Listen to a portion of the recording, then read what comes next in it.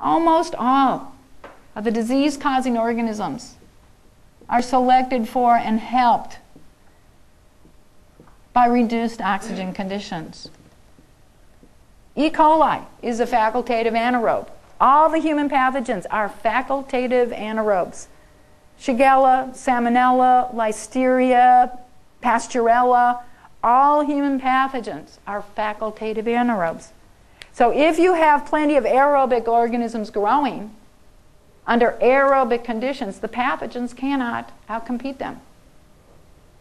You want to select against pathogens? Make sure you're aerobic. When we start looking at our favorite disease-causing fungi, they are selected for and enhanced by having oxygen in this area because they are facultative anaerobes. Pythium, Phytophthora, Rhizoctonia, Fusarium, Cylindrocarpon, Armillaria.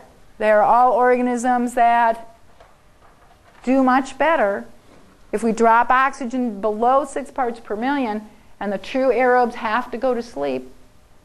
We will select for the disease-causing organisms. So in your soils, how are you going to prevent the bad guys from growing? Think about the habitat. Have to keep it aerobic. Get the oxygen. Okay, then how are we going to make the air passageways and the hallways to get oxygen going down as deep as you can into the soil? Who builds structure for you? We better learn that, huh?